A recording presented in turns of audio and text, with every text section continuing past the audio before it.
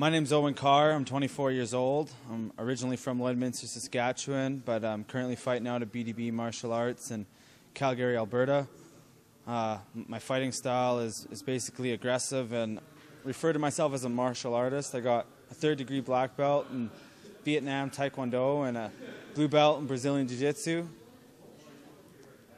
I'm an exciting fighter. I have a professional mixed martial arts record of 4-1-1.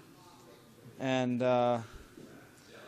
what makes me different from other fighters is that I eat, shit, and sleep fighting in martial arts, and this is my life. This is what I do, and my whole life is basically led up to the point where I need to be on this show, and I think everyone in the United States, Canada, or whoever watched Ultimate Fighter is definitely gonna be tuning in when I'm on, because I'm just a funny guy. I'm a good ambassador for the sport, and sometimes I say stupid shit and it makes people laugh or makes people not like me, but regardless, I think I'm a perfect candidate for Ultimate Fighter.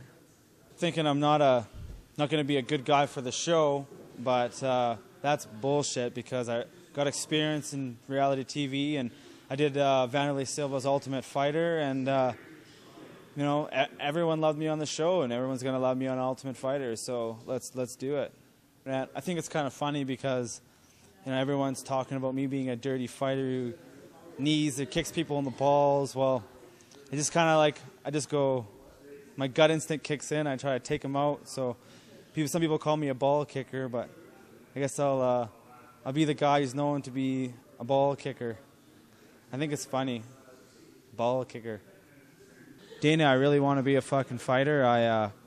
I fought my last fight 10 days ago with a fractured hand, and that didn't stop me. I didn't even care. I want to be a fucking fighter. Remember my name, Owen Carr.